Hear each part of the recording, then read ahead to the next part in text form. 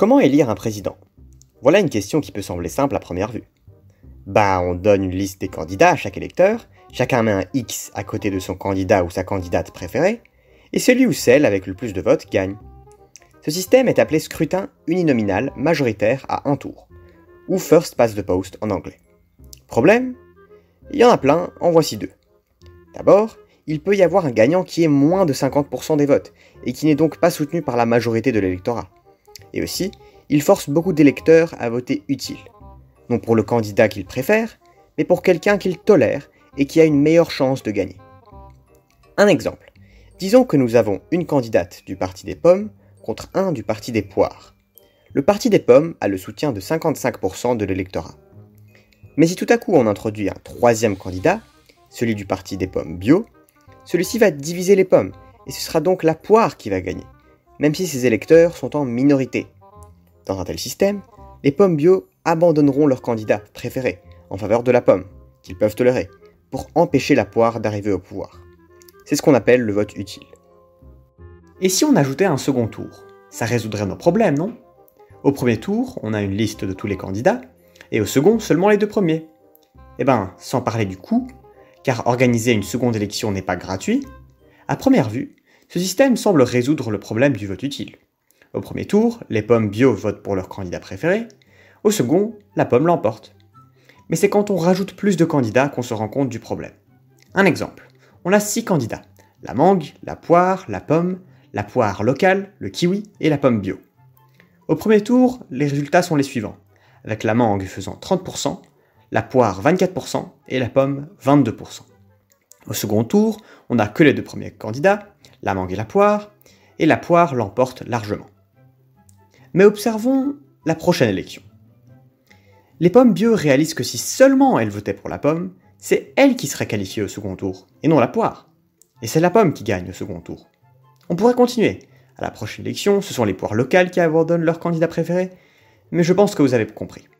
Mieux vaut 2 tours qu'un, mais même avec 2 tours, les petits candidats, sans aucune chance de l'emporter, peuvent décider l'élection en empêchant des candidats proches d'eux de se qualifier au second tour.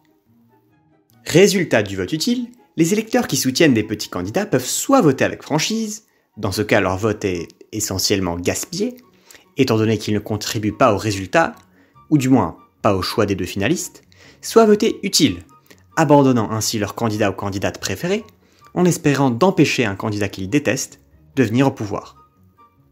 Encore pire, cette décision peut être grandement influencée par les sondages. Si ces électeurs voient que leur candidat ou candidate préféré n'est pas dans les favoris, ils décideront probablement de voter utile. C'est quand même triste, non? Un système qui pénalise le vote honnête. Outre le vote utile et le coût élevé, il existe un autre problème, le vote stratégique. C'est quand on ne vote pas pour celui ou celle que l'on préfère, mais de manière à exploiter les failles du système. Comment? Figurez-vous qu'il est possible qu'un candidat, en recevant plus de votes au premier tour, arrive à perdre au second. Et oui, imaginez une élection avec 3 candidats, rouge, mauve et bleu. Sur le spectre politique, nous avons rouge et bleu de part et d'autre, et mauve un peu au milieu. À la première élection, bleu fait 34%, rouge 33,5% et mauve 32,5%. Bleu et rouge sont donc qualifiés au second tour, bleu gagne largement. Cependant, à la prochaine élection, bleu réalise une campagne très efficace et arrive à faire 38%. Mais résultat de cela, c'est mauve qui est qualifié au second tour, faute de quoi bleu perd l'élection. C'est quand même dingue! Perdre une élection en gagnant des voix et gagner une élection en perdant des voix. Dans ce cas précis, les électeurs bleus auraient intérêt à voter, ou du moins essayer de soutenir rouge pour que ce soit lui, et non pas mauve, qui aille au second tour. Donc en conclusion, même si le système à 2 tours est bien meilleur que celui à 1 tour, il ajoute la possibilité de vote stratégique, il coûte plus cher, vu qu'il faut organiser 2 élections, et il ne résout pas le problème du vote utile, ni celui des voix gaspillées. Ce serait bien d'avoir un système à un seul tour, dans lequel tous les électeurs peuvent soutenir celui ou celle qu'ils préfèrent, sans devoir se soucier que de cette façon ils mettront quelqu'un qu'ils détestent au pouvoir. Mais existe-t-il un système meilleur? Et comment allons-nous le trouver? Autrement dit, comment évaluer un système électoral? Telles sont les questions auxquelles j'essaierai de répondre dans les prochaines vidéos. Si cette vidéo vous a plu, N'hésitez pas à liker et à vous abonner pour ne pas rater les prochaines vidéos de cette série sur les systèmes électoraux.